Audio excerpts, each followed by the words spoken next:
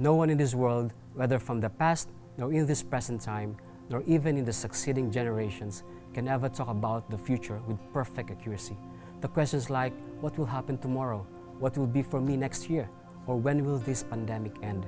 The questions like, will I be successful if I choose this course or career? Or if you're in your late 30s and still single, your question maybe is there still a chance for me to get married and have a family?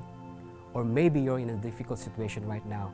It could be a financial shortage, a broken relationship, severe illness, or some sort of depression that you're going through. Your question maybe is, will I ever be able to overcome this? The reality, these are the kinds of questions that are very hard to answer. In fact, we can't know the answer with certainty because it's impossible for us with our finite minds to know the future.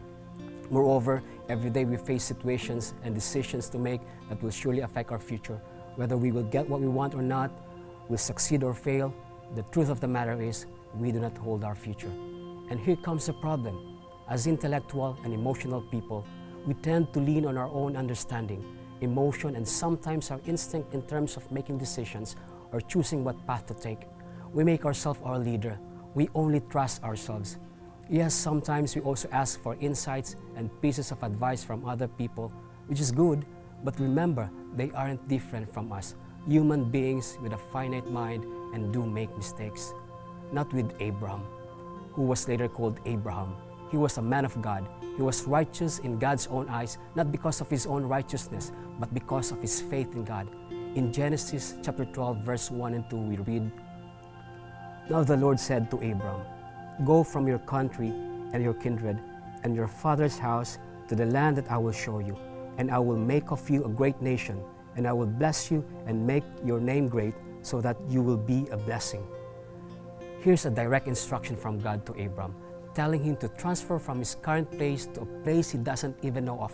Imagine you're in this kind of situation wherein you are already used to it, all is well with you, you're enjoying life, and then the Lord spoke to you, telling you to transfer to a place you don't know about. It could be from one country to another country, or from your current job to another job, or to starting a business, or maybe to going full-time capacity in the ministry. Will you obey? Will you trust God? Abram obeyed. He trusted God and his promise. In verse 4 it says, "So Abram went as the Lord had told." Abram obeyed and trusted God as a child to his father, as a follower to his leader.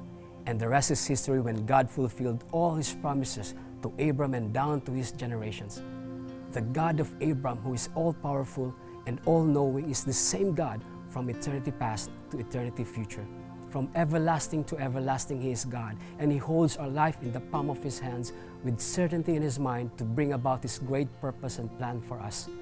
In this life full of uncertainties, we have a Father in heaven who desires to reside in our hearts and lead us to a life full of purpose, meaning, and fulfillment.